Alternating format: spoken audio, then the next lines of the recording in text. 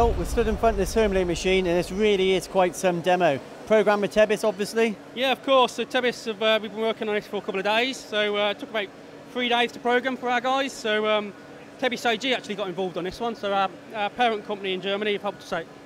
What I like about it, quite often these demos, they look pretty, but they don't serve a purpose. That is an industrial component. Yeah, this is an aerospace component. It's a fuel connector. So it's an actual customer part that's being used and in production today. What strategies have you used within TEBIS to get to this fantastic result? So we're using our latest release of software, so version 4, release 1. So in there we have some new strategies for roughing. So we're using some 5-axis roughing, trochoidal, so it's moving the X, Y, Z, A, B and C axis. So with that you can get closer to component for concave and convex components, so it gives us the ability to machine the component faster. So is that something new in the new release, or is that something you've had for a while? Yeah, so over the last sort of 12 months, TEBIS have been improving our 5-axis functionality, so we've got some great functionality in there, so for 5-axis roughing, for 4-axis machining, so if you go on the website you'll see some of the great functionalities and the great videos that we're doing currently.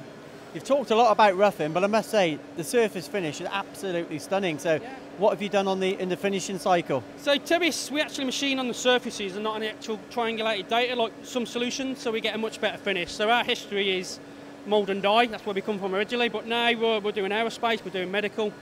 So with that, our history is we'll get a really good finish on most components, on all our components actually. So for the people that don't know of TEBIS, where do you differ? So we differ on, our software is a bespoke solution. It's actually CAD and CAM integrated. So we do everything from 2.5D to 5-axis to robotics to our CAD to our actual reverse engineering modules. So with that you'll get actual guys who actually know how to use the software and actually drive the machine. So the service is number one and the support is number one as well.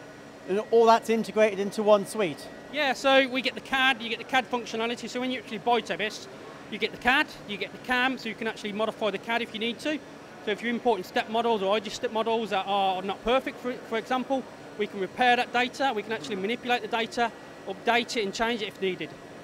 And everyone at home, I know they're dying to know, what's the cycle time, Phil? The cycle time is 2 hours and 54 minutes. Not bad, thanks a lot. No, thank you.